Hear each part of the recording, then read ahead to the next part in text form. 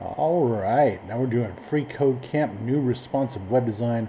Learn HTML forms by building a registration form, step 28.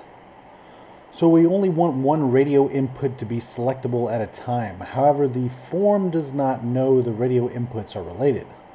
So to relate the radio inputs, we're going to give them the same name attribute with a value of account type.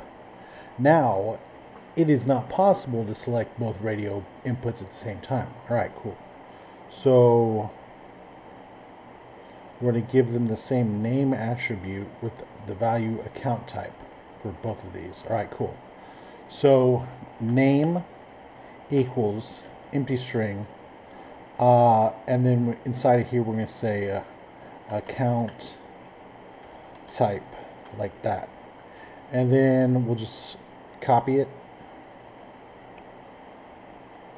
paste it right here, and test it. Looks good, submit it. And now we're on to step 29, and we'll see you next time.